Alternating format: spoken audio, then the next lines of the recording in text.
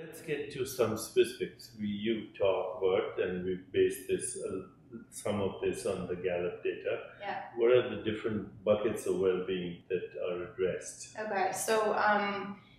So we really stick to the criteria that the Gallup came up with in terms of defining well-being because it was, based on so many years of research. So the first one is purpose well-being. Um, Purpose well-being is work for the most part, but it's purpose, not work or career well-being, because sometimes there's, a mother has a purpose or a farmer has a purpose. They're not necessarily going to some big building in New York City, right? Um, your career or your purpose has to do with whether you have an opportunity to use your gifts or your strengths every single day, right? Because we all are very unique. We want the opportunity to give back what we have innately to those gifts that we have. And your career well-being also has to do with that work environment. If you're really engaged in the work that you're doing, if you feel that your boss treats you more like a partner and not a subordinate, there's a lot of things that go into purpose But well-being. ideally speaking, your job, your career, your calling should match. Right, totally. Yes, Okay. exactly. So let's talk about the other buckets of well-being. Okay, so the second one is social well-being.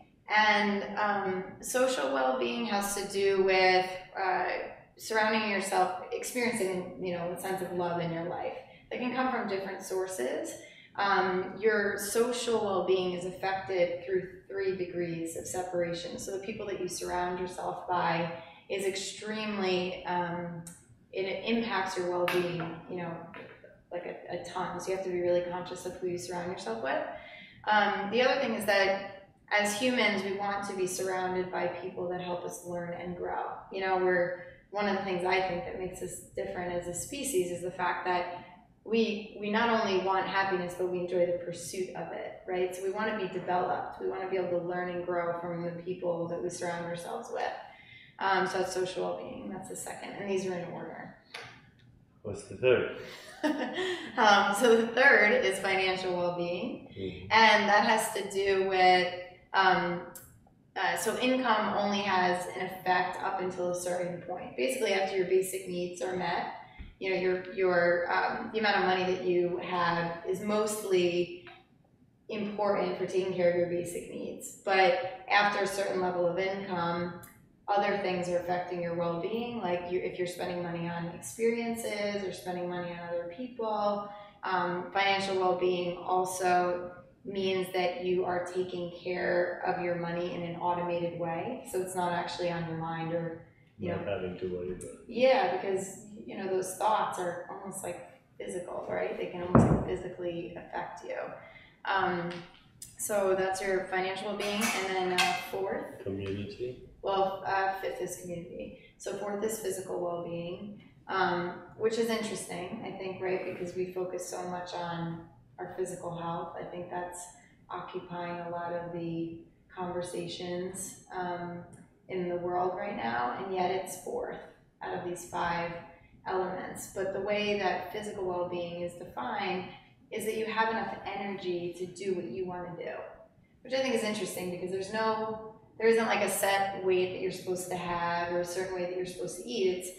There's a certain kind of lifestyle that you want. Do you have the energy to do that? And then that means most likely that you should eat healthy and exercise. As I've looked at physical well-being, and we've talked about physical well-being in Super Brain, my book with Rudy, and now in Super Genes, I think it boils down to some very simple principles: sleep, meditation and stress management, exercise, for me yoga and breathing, healthy emotions, and food. If you pay attention to this, I think you have all the energy you need. Yeah. Well, I have some questions to ask you about that.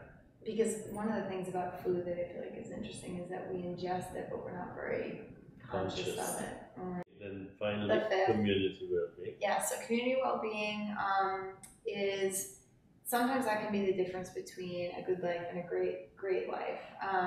And your community well-being is a combination of having satisfaction or taking pride in the actual place that you live.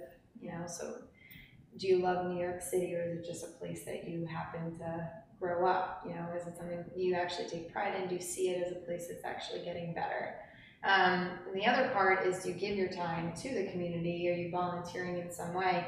But a part of that that I find really interesting is that how you give your time and to what is really important. So, you know, I'm a cancer survivor.